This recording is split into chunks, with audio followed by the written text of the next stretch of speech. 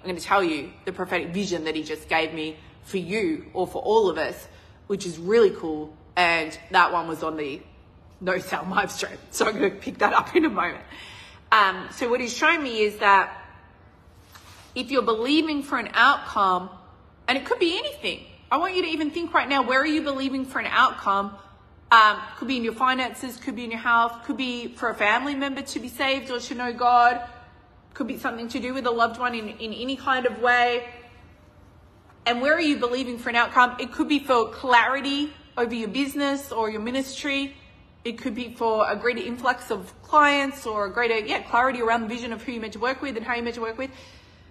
But where are you believing for something? And there's an undercurrent there that you've maybe not identified, and maybe God is going to reveal to you right now, of if this thing occurred, it would in some way glorify you, or it would in some way be a savior to you, or it would in some way mean that now you are, more abundant, free, delivered, any of those kind of things, right? And you can even do this over someone's salvation.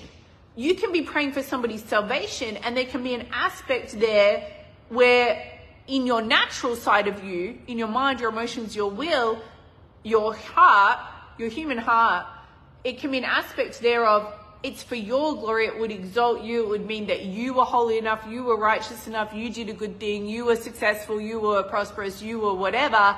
And or there can be an element there of then your life would be better. So where is there a dream, a desire, a promise that you're praying into, and there's a belief system there of then I would be better off, then I'd be happier, then I'd be more abundant, then I'd be more energized or focused, then my household would be, better, anything like that. Then I'd have more time. And so what God was showing me is I'm not going to give you faith to believe for an abundant outcome or a big outcome when you've hinged that outcome to things that are about you, and when you've hinged that outcome, either to like self-glorification or exaltation. Look at me, look what I did, look how holy I was, look how accomplished I was, look how whatever I am, look how successful I am, etc. Or you've hinged that outcome to, he's just showing me now, that's why I've got my eyes closed, because he's just coming through. You've hinged that outcome, here it is, to things that are already given in me. So I want you right now to think, where have you hinged an outcome? And it's something you're praying into, you're believing for, you're trying to believe God for. And you know that your faith is not actually like locked and loaded there. You're not actually in certainty. You feel like you're trying to get there. Maybe you feel like, I'm trying to believe bigger for money. I'm trying to believe for clarity in my business. I'm trying to believe for my whole household saved. I'm trying to believe for, peace in my home. I'm trying to believe for financial breakthrough in any kind of area. I'm trying to believe for whatever it might be. So my example was, one of them, there's more, but I'm trying to believe for a really big, awesome financial outcome with the sale of this warehouse. And I just couldn't quite get there. And if I was honest, which I didn't really want to be because I didn't want to voice it, Proverbs 18:21.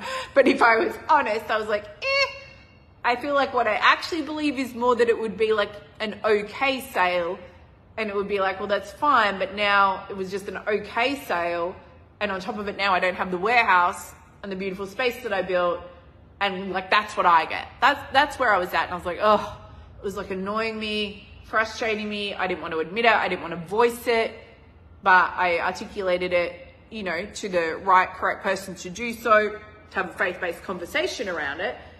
And I couldn't even kind of figure out how to bring it to God properly in my prayer time. It was confusing. And meanwhile, my friend, my sister in Christ, Melaine, who is one of my clients here in the Secret Garden, who's been a private client of mine off on since 2018, but he's a very close friend of mine, and whose home I was just staying at in Auckland, she was getting this number that's just, I was like, all right, that's actually kind of ridiculous. Even the most optimistic big talking real estate agent in the country wouldn't be pulling that number out of any place. And she's like, oh no, I'm telling you, I'm certain. I'm like, wow, you really have a supernatural gift of faith. And I've seen that, not just in that, in multiple things.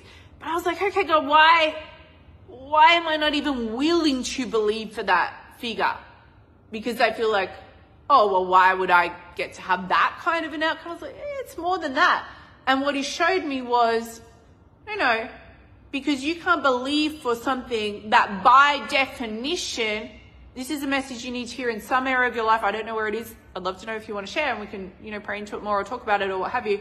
But he's not going to give you faith, supernatural faith, to believe for a miracle outcome, a supernatural outcome, an impossible outcome that's only possible in God, in an area where you've hinged yourself to it, where you've either hinged your own, kind of self-glorification to it in some sort of a way that this would reflect on you somehow, or you've made that outcome or that promise fulfilled something that would give you something that's already given in him. Because guess what is already given in God? Clarity, certainty, assuredness, hope, joy, total deliverance, total freedom, provision in every area, financial and otherwise.